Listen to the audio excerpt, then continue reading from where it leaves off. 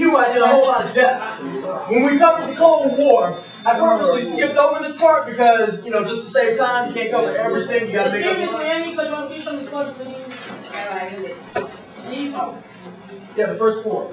Now, when you guys took the test, I put in there was a HUAC question on there, and everybody missed it. Now, since everybody missed it, I went ahead and took it off.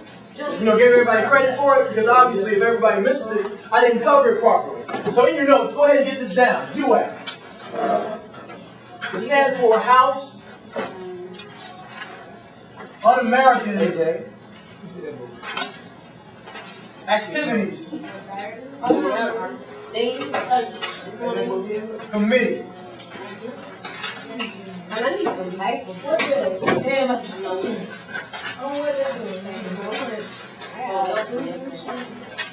HUAC. Can anybody in the classroom tell me about the Salem witch trials? It's like the thing, you're a witch or something? Yeah. Or burning water till they're pure, and they put that pure on top of the flow. It was a period in early American history where these religiously zealot Puritans in New England would go around and they think that any type of misbehavior at all, or any type of bad luck, was somehow the fault of the devil, right? Like if they saw somebody acting strange, they didn't know anything about like germs or mental illness, AIDS. Well, they didn't really have to bother with AIDS back then, Marcus.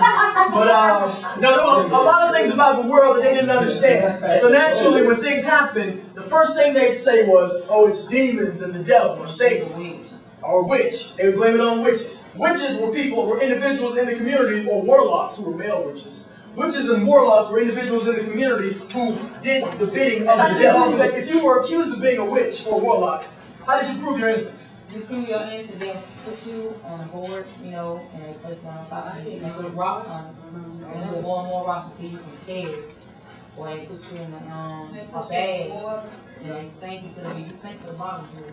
Okay. They had all kinds of crazy trials. All kinds of. My personal favorite was the river one, where they put you in a cage or put you in a bag, and they dunk you in the river and leave you there for 30 minutes. And they said, you know, if you float up, you're pure. But you would be already dead. So that's right. They leave you there for 30 minutes. They come back. If they pull you up and you're alive, well, you're a witch. They got to bring you up to stake.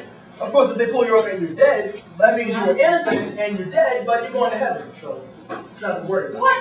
It's ridiculous. It's comical and it's also tragic. It's a chapter in American history. Now, you often hear the term that history repeats itself, right? Yeah. You may think it hard to believe that something like the Salem witch trials can ever repeat itself. But 40, 50 years ago, it actually did. And instead of calling it the Salem witch trials, it was called HUAC, the House Un-American Activities Committee. And instead of hunting ghosts and stuff. No, not ghosts. But instead of hunting witches and warlocks and ghosts, they were hunting communists. They were looking for communist spots. Trials. You know, a lot of what happened in the Salem witch trials was just bogus.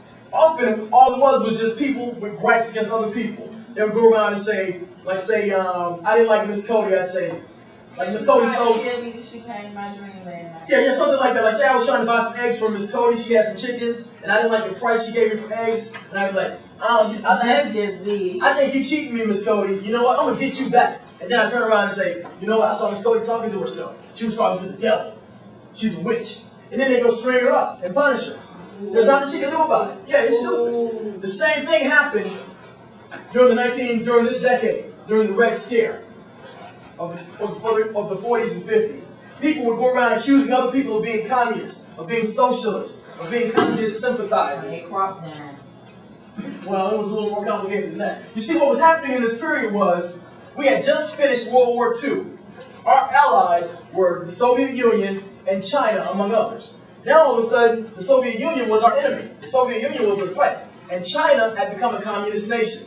We had the atomic bomb. Now, all of a sudden, the Soviet Union, a backwards agrarian industry, a backwards agrarian nation, they also had the atomic bomb. So naturally, somebody must have spied for them and gave it to them. So this caused a lot of fear, a lot of paranoia, and a lot of people were accused of being spies and communists. A lot of people's careers and lives were ruined over this. There's one individual that you need to keep down in your notes who's deeply associated with this particular era in American history. I'll probably see this name again. Joe. That's my granddad's name. That's my dog's name. That's my pet name. Ain't it, Jen? Joe McCarthy. Joe McCarthy. Joe McCarthy was a senator from the state of Wisconsin. Joe McCarthy was the main guy running around the country saying, you're a communist, you're a socialist, you're a spy. That's how he had hoped to one day become president by simply going around pointing at everybody and saying they're a communist. And what had happened was his entire campaign was simply material. He was gonna try to become president. Joe McCarthy. It's true. His entire campaign descended to him just simply, if you don't agree with me, if you don't like my ideas, then obviously you're a communist. You know, if you don't want to say the Pledge of Allegiance, then you're a communist. If you don't want to go out and work overtime, then you're a communist. It was a real terrible era in American history. Now, a lot of you guys got this question wrong on last week's Cold War test. I'm going over it now because I don't want you guys to see this question or see this type of question on the EOCT. And then Mr. Williams or Mr. Mays didn't cover this with us. So you guys go ahead and get this down in your notes, and you might see it again when we play the game.